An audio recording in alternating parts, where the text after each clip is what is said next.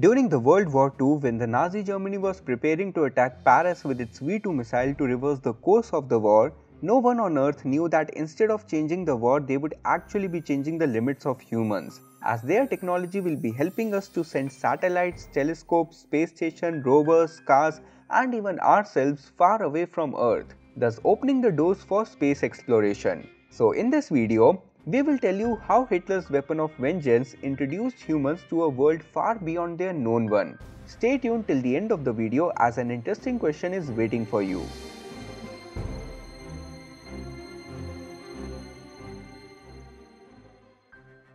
Developed by the Nazi Germany to attack the Allied cities, the V-2 rocket was the world's first long-range guided ballistic missile which was powered by a liquid propellant rocket engine.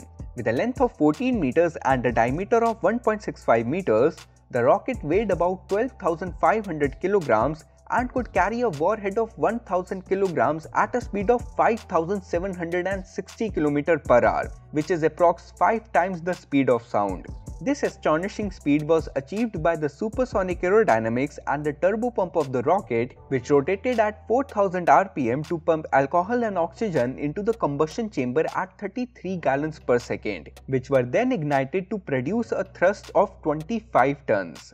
This combination of speed and thrust gave V-2 so much power that on an impact it could create a crater 20 meters wide and 8 meters deep and could eject approximately 3000 tons of material into the air.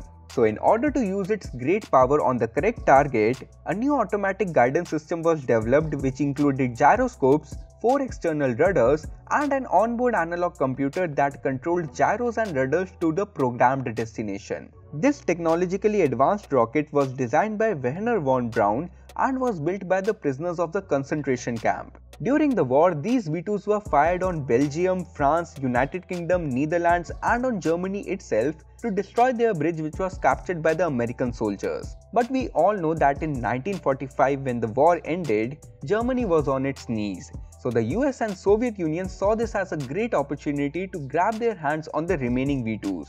The US was able to capture 300 rail cars loaded with parts of V-2s along with 126 of the principal designers, including Wernher von Braun, who all decided to surrender to the US military, while USSR captured several key V-2 rocket production facilities and also gained the services of some German scientists and engineers related to the project.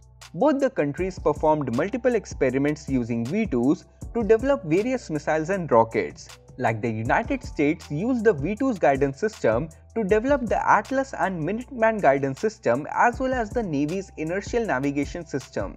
By collaborating with the civilian scientists, they did many experiments in which devices were sent into the air to determine levels of atmospheric pressure, cosmic radiation, type of gases in the atmosphere, and taking the first photo of Earth from space. The US Navy also performed an experiment in which they tried to launch a V-2 rocket from an aircraft carrier, which was a partial success. Also, the first American ballistic missile PGM-11 Redstone was a direct descendant of the German V-2 rocket. While USA was advancing itself with the German technology, the USSR was not lagging behind. After capturing a number of V-2s with its staff, a group of German scientists supported USSR in making their own replica of V-2, which was named R-1.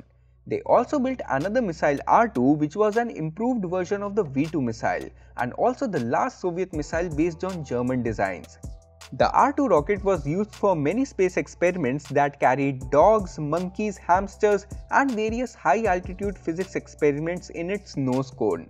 Later, the missiles were further developed to make R-5 and the world's first intercontinental ballistic missile R-7.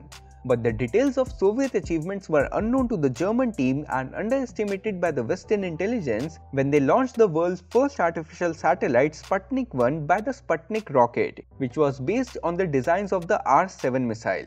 This is how a weapon of destruction started the era of space exploration. And even today, the fundamental technology of launches remains the same as it did 75 years ago. Modern rockets still use gyroscopic guidance and most are powered by liquid fuel, which were the pioneering technologies of the V-2s, and they have helped humans to study a world beyond their Earth, to step on completely different places, send robots to other planets, build more advanced rockets that can make a round trip, and lots more. Now, as promised, it's time for you to answer a simple question. But before that, we would like to congratulate our viewers who gave the correct answer to the question in our previous video, which was the Sun. Now the question for today is, who was the first female astronaut to venture to space? Type your answer in the comments and the winner's name will be featured in our next video. And please don't Google for the answer. If you like this video, give us a thumbs up, and if you are new here, then don't forget to subscribe to our channel. Also follow us on Instagram and Facebook.